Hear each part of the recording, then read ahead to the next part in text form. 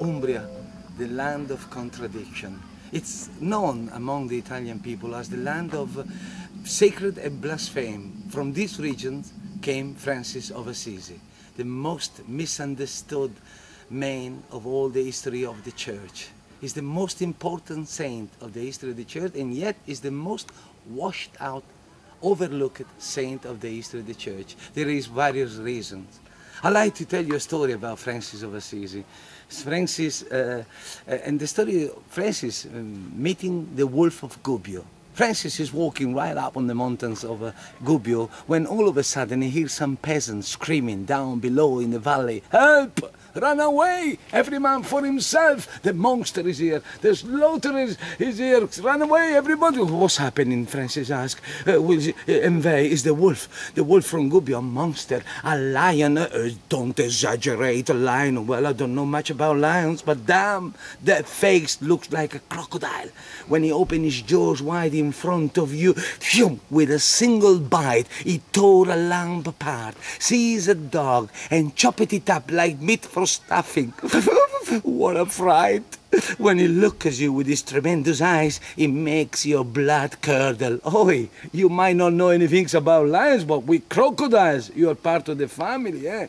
Listen, you say that he's on you, and I don't see a wolf. Tell me, where is this beast coming from?" "There, Francis, there. It's coming down from the hill. There." "Well, it's only small," says Francis. "Well, it's a matter of perspective.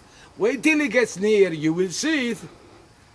Questo è un pezzettino. You have just heard the story, one of the most famous episodes of the life of Francis of Assisi. Francis meeting the wolf. Now the story that I would like to tell you is a completely unknown story. It's been washed out throughout the ages for centuries. Only about 100 years ago this story was found in a monastery in French by the Franciscan brother of Assisi, and it's the story of Francis, the tirade is called, the harangue of Francis as delivered in Bologna, 15th of August 1222, in a big square of Bologna in front of 5,000 people. The story is about Bologna being a war with all the nearest city. The entire region of Emilia-Romagna is a war, a completely bloodshed. How can Francis began to entertain the people there in Bologna? He is coming from Umbria, he doesn't speak the Bolognese dialect, not at all. As a great man of Jester and theatre, he completely changed the subject. He will praise the Bolognese people, telling them how good you are, Bolognese. The way that you make war and the way that you kill each other, nobody better than you can do it. And the advantage, says Francis, that there is in making a war, getting territory, land, property, making off with women, money, you will become rich. Everybody that will come from abroad to buy your weapons, you will build better weapons so you can kill each other. Francis delivering a speech in Bologna, 15th of August, 1222. He begins by calling the Bolognese people Neapolitans. Così, just like that, just to make him fun. Neapolitans, here I am. Oh, what a joy, what a gusto for me to be here with you, Neapolitans. Marvelous armed men you are. You jump like a ferocious beast in combat, and how taught you are. When you go to war, you battle and fight, shouting on horseback, "Bomb them off! Bomb them off! Murder, quarter, spike, behead, come on, come on!" Bravo! Well done, Neapolitans. Good people, courageous, hearty. Eh? And what? Ah, Bolognese, what a lovely race. Such a long time you've been at war against the Imolesi, that infamous ugly race. So well done, you bust them down, those bastards. Like mad you clash. Fight, murder, quarter, spike. Oh, well done.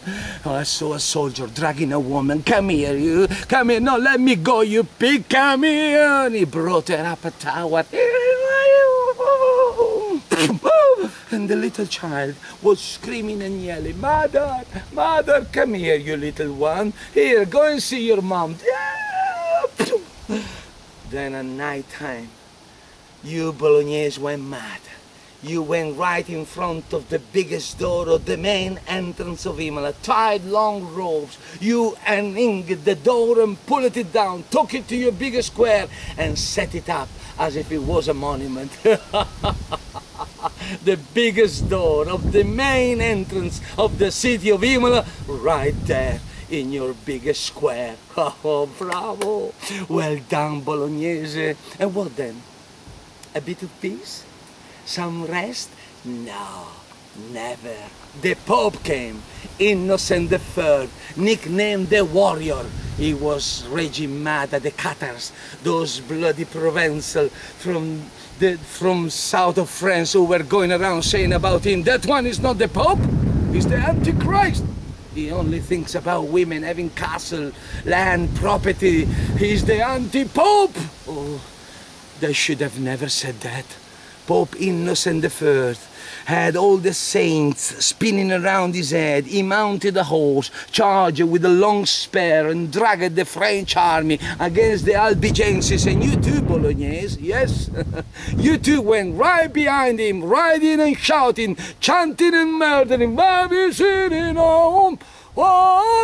secula neum somene pia, omine suretine pia. Amen. And then you came back from France, from Provence. Very few, many more were buried there, killed in those foreign fields. And those who were coming back were marching proud with their chest out, marching, all strutting there. Were what? No, not exactly like this, because many of them were lame. One with a foot chopped off, another one without an arm.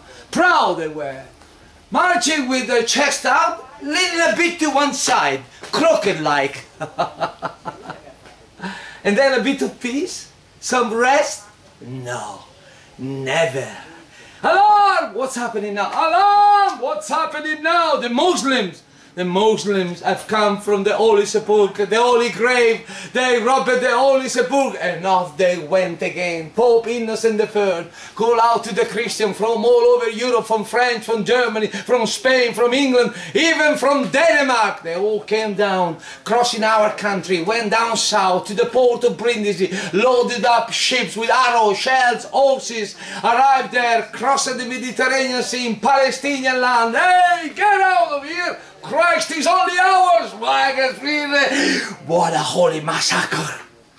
6,000 killed, 6,000 dead, 6,000 new graves to free one empty grave.